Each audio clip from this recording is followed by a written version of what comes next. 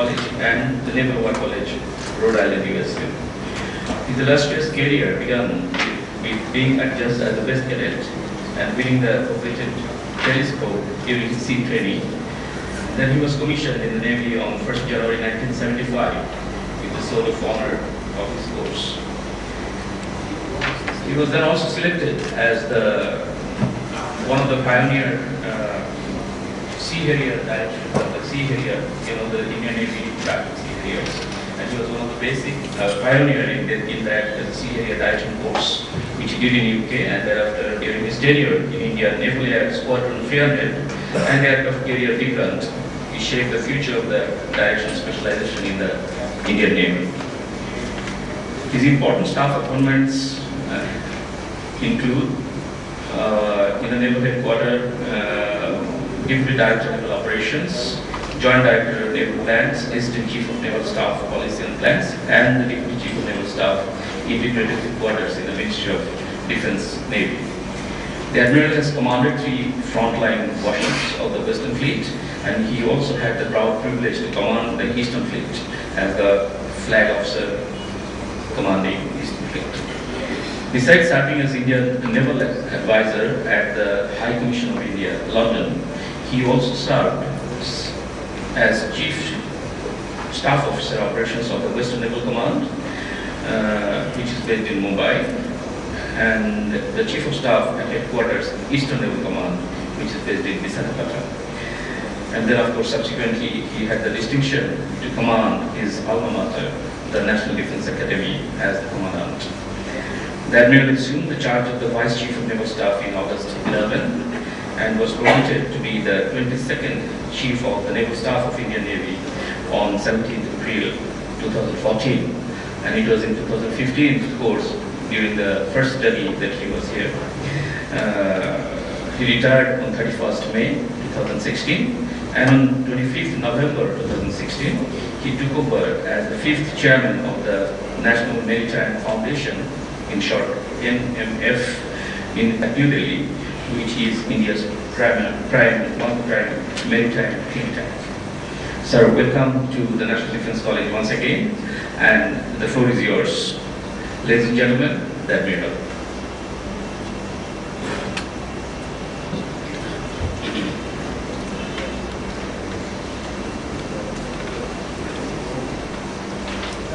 Air Vice Marshal Samanul Haq, the Officiating Commandant at the National Defense College, members of the Senior Directing Staff, members of the Directing Staff, host members, distinguished guests, ladies and gentlemen, good morning. It is indeed a distinct honor and a proud privilege for me to be present here again to address this August gathering, which represents the collective wisdom of the armed forces of Bangladesh and other armed forces under one roof. As you're aware, I'll be speaking to you on India's a resurgent maritime nation, harnessing the blue economy and avenues for cooperation with Bangladesh. I'm aware that you're doing your phase of international relations, and I'm sure this talk will provide you some insight on the relation between two maritime neighbors, India and Bangladesh, and the maritime cooperation that India has with other countries in the world. The subject of my talk is related to the seas and the oceans. And while this enthuses all of us who have donned the white uniform, I'm sure that the subject will be of equal interest to all others as well, because we are all tied and connected to the oceans. And I would like all of you to reflect on an interesting biological fact that we all have in our veins the same percentage of salt in our blood, which is the exact same percentage of salt in the oceans. And this is true, not only about the salt in our blood, but also the salt in our sweat and in our tears. We are all therefore tied and connected to the oceans. And whenever we go back to the seas, whether to watch them or sail on them, we get the feeling of going back where we came from. This truly defined the relationship of humankind with the oceans, and perhaps also the reason why talking about the seas brings out such passion in us. Our blue planet, the Earth, has a dominance of the maritime domain, with over 70% of the Earth's surface covered by water, nearly 80% of the world's population living within 200 nautical miles of the coast, and 90% of the world's trade transiting by sea. India is essentially a maritime nation, and the waters of India have been the vortex of intense maritime activity over centuries. The Indus Valley civilization, which existed in the western part of the country, dates back to 3300 BC. Even today, we have a dry dock at Lothal in Gujarat, which dates back to 2200 BC. It is from these small ports that ancient seafarers sailed off to distant lands in Mesopotamia, ancient Egypt, and east coast of Africa. On the east coast of India, we have the seafaring kingdoms of the Kalingas, the Cholas, Pandyas, and Cheras, who sailed off to Southeast Asian countries. And even today, we can see glimpses of India's culture and glorious heritage in these countries. During the British period, that was a period of glorious shipbuilding period in India, because the Britishers found a unique combination of the Malabar teak, which is available on the west coast of India, and the shipbuilders of Gujarat. And with this combination, they started building ships in Bombay docks, which is the exact same location of the naval dockyard at Mumbai today. Many famous ships were built, nearly 150 war vessels, of which 84 were gunships for the Royal Navy, 155 merchant ships. And some of the most famous ships in the world were built during this period. The oldest warship afloat in the world today is HMS Trincomalee, which is currently berthed in Hartlepool in UK, and that ship, ladies and gentlemen, was built in Bombay docks exactly 200 years ago, 1817. The national anthem of the United States of America, the Star Spangled Banner, was written by Francis Key in Baltimore on board a ship, HMS Minden, and that ship was built in India. The Treaty of Nanking, ceding Hong Kong to the British, was signed on board another famous warship, HMS Cornwallis, also built in Bombay docks. This glorious warship building tradition continues in independent India even today. Oceans are central to life on Earth. They are rich in oil and mineral resources. They are the suppliers of oxygen, absorbers of carbon dioxide, a virtual heat sink rich in marine biodiversity, and has emerged as the global economic highways for transit trade. With depletion of resources on land, humankind has turned towards the oceans. And there is a misperception that the oceans are an unending resource base and an infinite sink. Nothing could be further away from reality. Over the past few decades, we have witnessed pollution of the oceans and contamination of the rich marine habitat, which has resulted in a detrimental impact of climate change on the oceans. Studies have indicated that nearly 80% of all pollutants in the ocean emanate from land. And if the current rate of pollution continues, in a few decades from now, we will have more plastic in the ocean than fish. Harnessing the blue economy has emerged as a new paradigm which calls for optimal utilization of the resources with minimum impact on the environment and ensuring sustained development of the oceans. India and Bangladesh are two great maritime nations with a natural outlook towards the seas. We share common history, common maritime heritage, and our waters have seen extensive activity over centuries.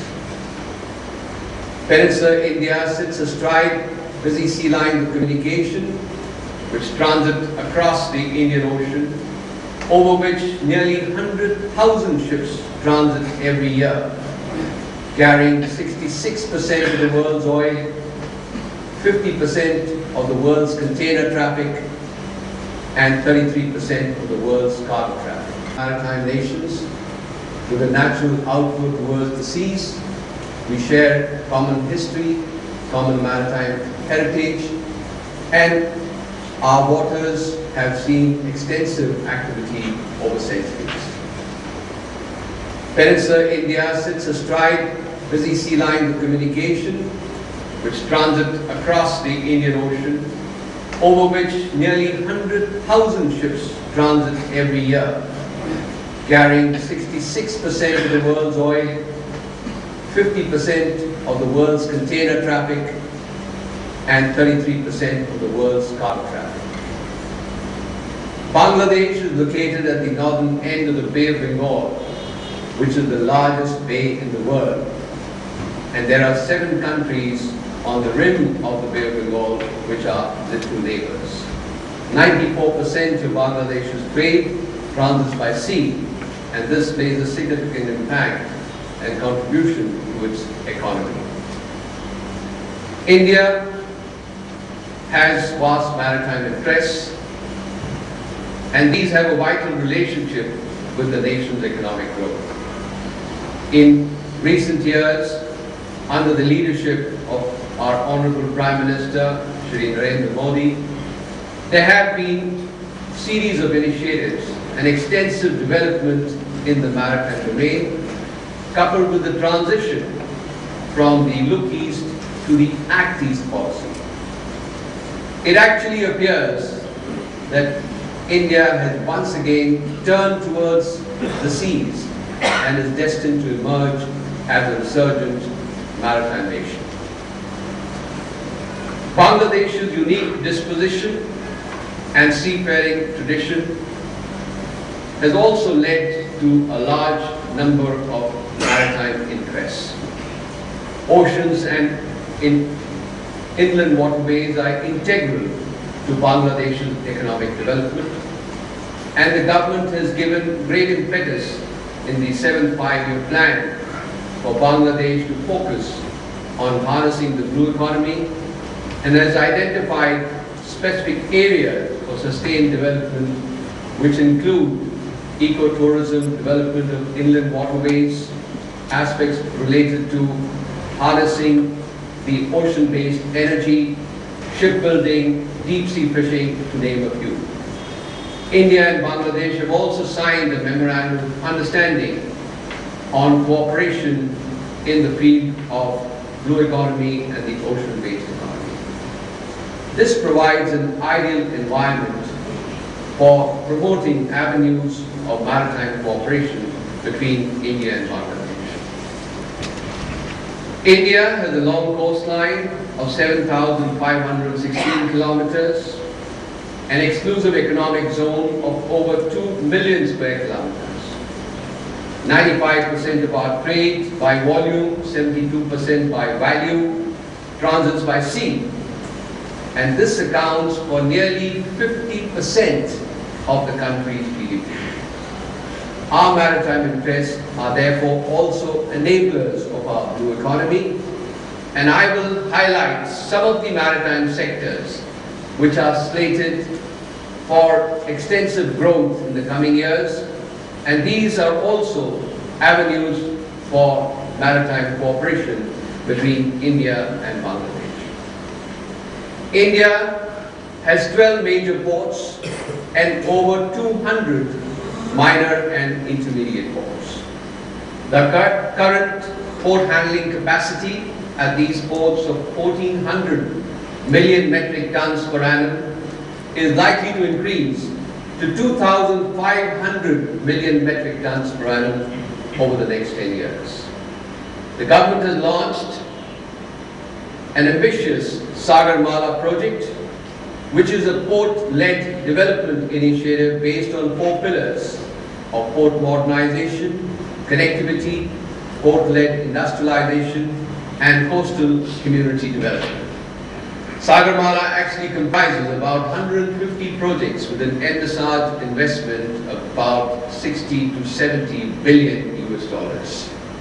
It looks into aspects of connectivity of major and minor ports, connectivity to the hinterland by the road and rail network, and we are also looking into the aspect of developing the inland waterways. Currently, 94% of the freight in India on land moves by road and rail. And it is well known that movement over water is cheaper, safer and cleaner.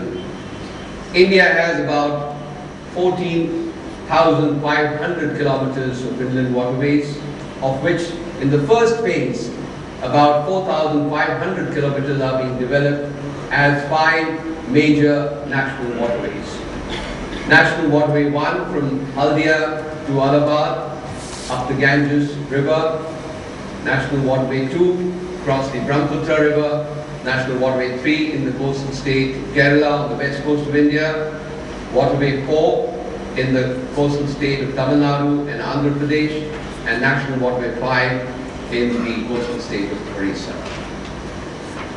Development of port-led infrastructure would be an ideal area of cooperation between India and Bangladesh, because Bangladesh is also developing its infrastructure in ports and harbors, and this could be a great opportunity for the two countries to cooperate in. As far as the inland waterways are concerned, Bangladesh is one of the longest inland waterway networks in the world, 24,000 kilometers of inland waterways. And having signed recently the Inland Waterways Trade and Transit Treaty, this is an ideal opportunity for the two countries to look at harnessing this aspect of the blue economy, both for port development as well as the inland waterways. India has a vibrant shipbuilding industry. I mentioned to you the ancient aspects, but now we have 27 shipyards, and recently the government has given a major boost to the shipbuilding sector by according it the special infrastructure status to shipbuilding. There's also been induction of technology, setting up of design centers, and the government has also permitted 100% foreign direct investment into shipbuilding. This will see further growth in the shipbuilding sector. And an area I would like to mention is that of warship building in India. Independent India constructed its first naval war vessel way back in 1961, INS Ajay at the Garden Beach shipyard in Kolkata. The Indian Navy set up its Naval Design Directorate in 1964. Over the last 50 years plus, our naval designers have been designing, and our indigenous shipyards have been constructing ships for the Indian Navy, which has resulted in our transformation from a buyer's navy to a builder's navy. The blueprint of the future Indian Navy is firmly anchored on self-reliance and indigenization. And it's a matter of great pride that all the 40 ships and submarines under construction today are being built in Indian shipyards, both public and private. Not a single ship or submarine is on order on any shipyard abroad. And we also have an acceptance of necessity from the government for 60 additional ships and submarines. These range from aircraft carriers to destroyers, frigates, and submarines.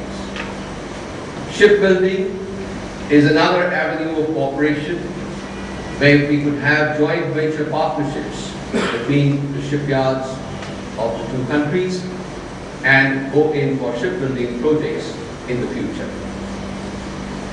India has a thriving fishing industry. We have 250,000 fishing boats, 4 million active fishermen, 14 million part of the fishing community. Our annual catch is in the region of 9.5 million tons, which fetches us about 5.5 billion US dollars in foreign exchange. But this, ladies and gentlemen, is only scratching the surface, because 85 to 90% of fishing in Indian waters is coastal in nature and restricted to about 20 nautical miles from the coast, whereas we have the entire 200 nautical miles to be exploited. There is hardly any fishing in deep Indian waters, and it is said that fish in deep Indian waters are dying of old age. So this is an area of deep sea fishing which is going to see major growth in the coming years. To set up deep sea fishing trawlers, and once we have the induction of technology, these trawlers could be built in our own boatyards and shipyards, thousands of them across the country.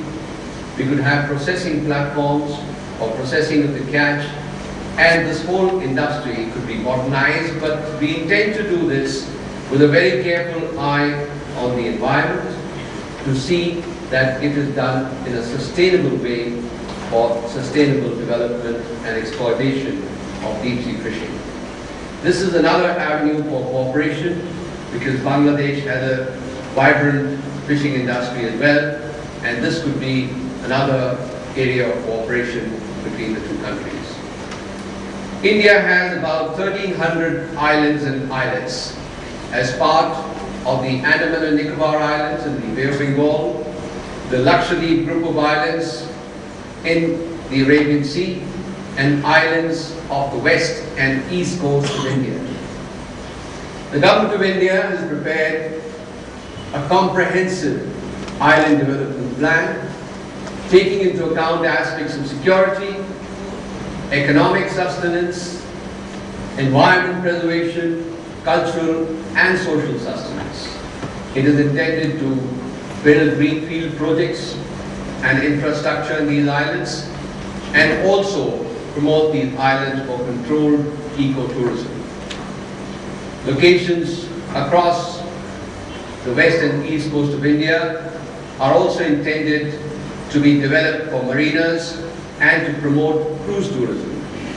There are 9 projects already underway for cruise tourism to set up the infrastructure with an investment of about $500 million.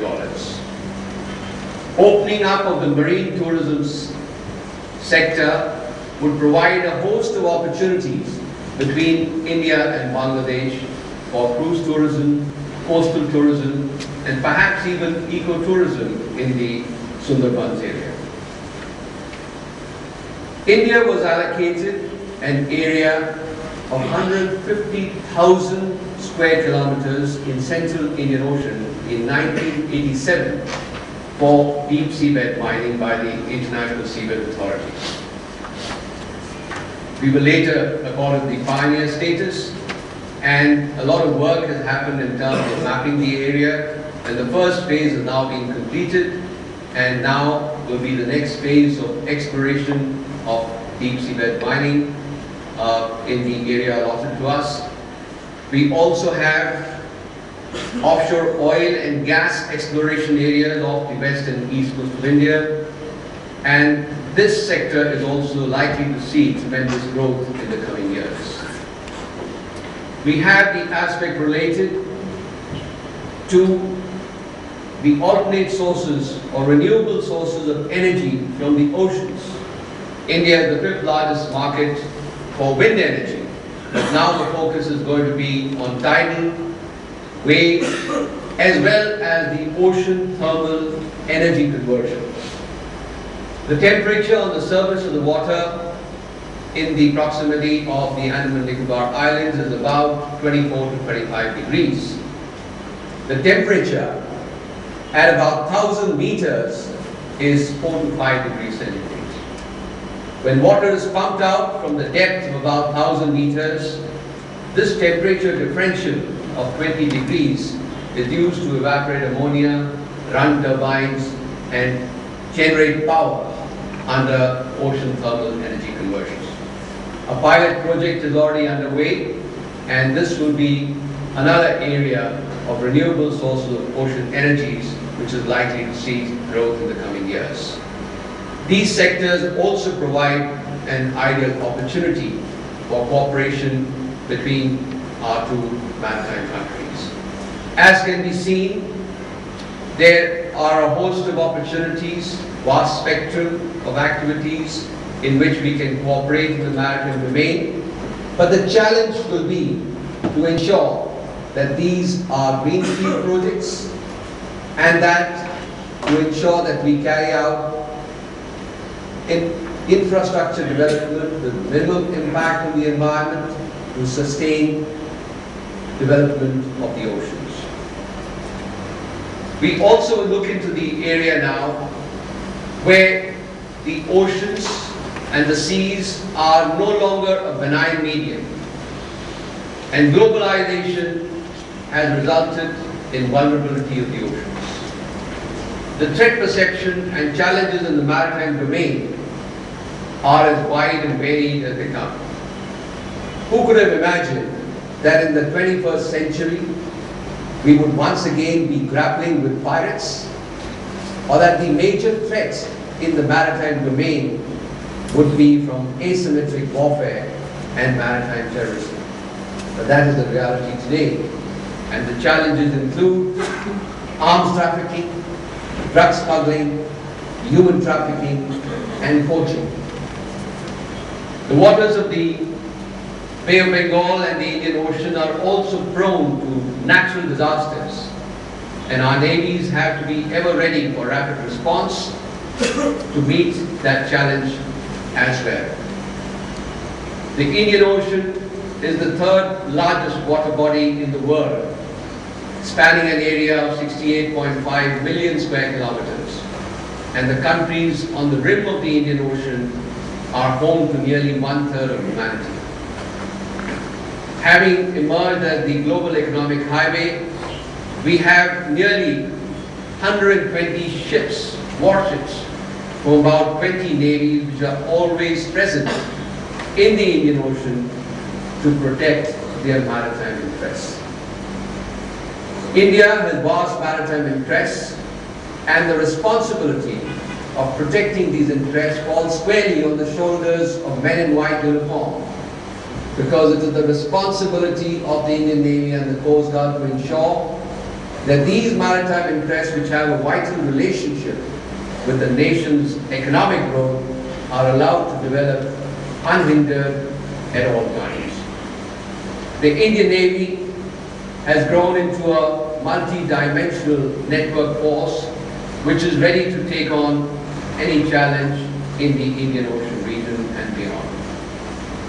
It carries out its roles and tasks based on 4 basic roles: the military role, the constabulary role, the benign role, and the diplomatic.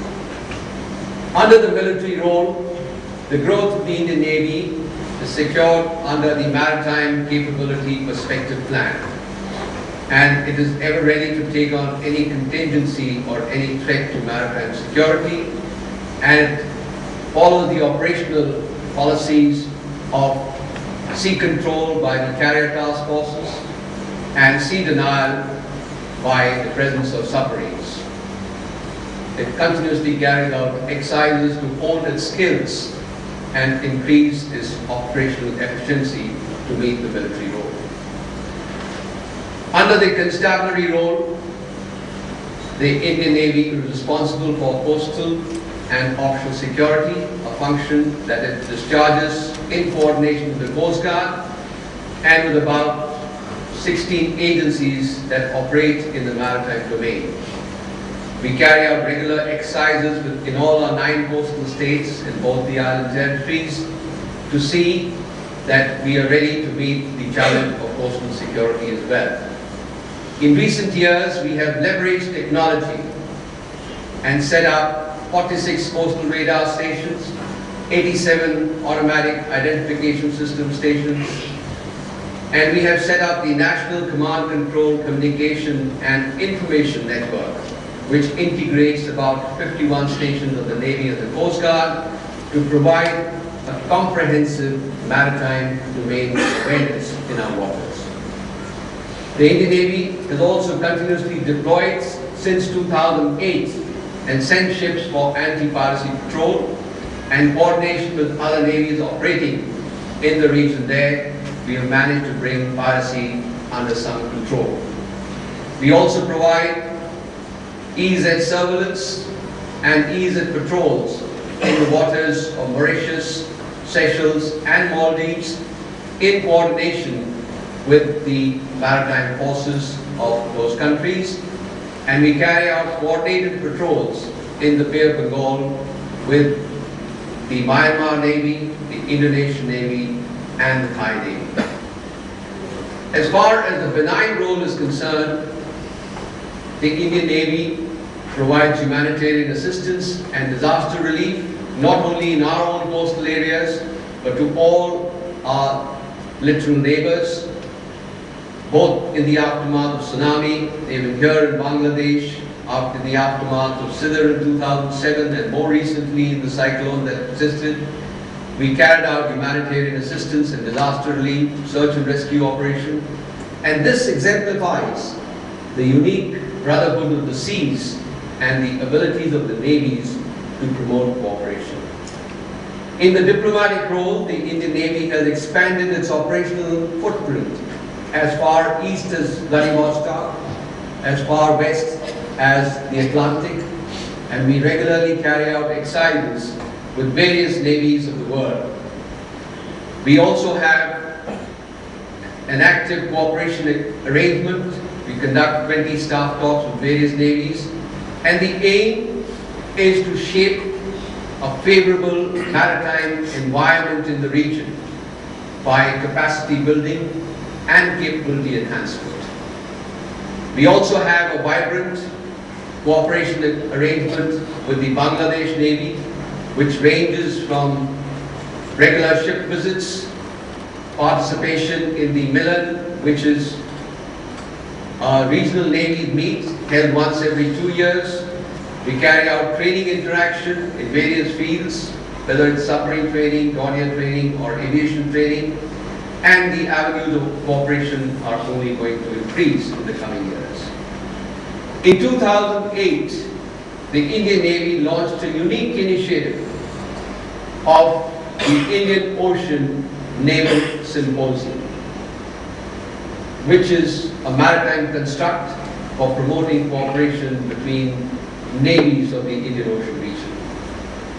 Bangladesh is the current chair of the IONS, and today we have 22 members, and I must commend that Bangladesh's Navy has played a significant role in promoting cooperation between the navies of the Indian Ocean region as the chair of IONS. We also have the Indian Ocean Rim Association, which is another maritime construct for discussing issues of maritime security and promoting cooperation between the countries of the Indian Ocean region. Incidentally, 20 members of the IORA also have their navies as members of the IONS. And recently there has been a synergy between the IONS and the IORA. To further promote cooperation among navies of the world, the Indian Navy conducted the International Fleet Review last year at Visakhapatnam on the east coast of India. 50 navies of the world, including Bangladesh Navy, got together at Visakhapatnam to strengthen bridges of friendship. We also conducted a seminar on partnering together for a secure maritime future. The underlying theme of the International Fleet Review was that we may be separated by geography, but we are certainly united through the oceans. Speaking at the International Fleet Review, the Honorable Prime Minister of India reiterated his vision for the Indian Ocean as Sagar, which means the ocean, and the acronym stands for security and growth for all in the region. In conclusion, the seas around us are gaining newfound importance as each day goes by, and I have no doubt that the current century is the century of the seas. The Indian Ocean has emerged as the world's center of gravity in the maritime domain. As each day goes by, and I have no doubt that the current century is the century of the seas. The Indian Ocean has emerged as the world's center of gravity in the maritime domain. Another unique feature of the Indian Ocean is that 80% of the oil and trade that emanates in the Indian Ocean is extra-regional in nature. This implies that if there is any impediment to the free flow of oil or trade, it will have a detrimental impact not just on the economies of the region, but global economies as well. Safety, security, and stability on the waters of the Indian Ocean is of paramount importance, and it is the collective responsibility of the navies to ensure the security of the global economies. Networking between navies and global maritime partnerships are emerging as the new order of the current century. The cooperation between the Indian Navy and the Bangladesh Navy is likely to grow in the coming years, particularly in the field of information exchange to enhance maritime domain awareness. India and Bangladesh are two maritime nations who have extended their hand across the Bay of Bengal to partner together to harness the blue economy. And I would like to term this as partnership for prosperity. I'm sure that in the coming years, the avenues of cooperation and maritime cooperation between our two great countries will increase, and this will also ensure sustained development of the oceans. Thank you.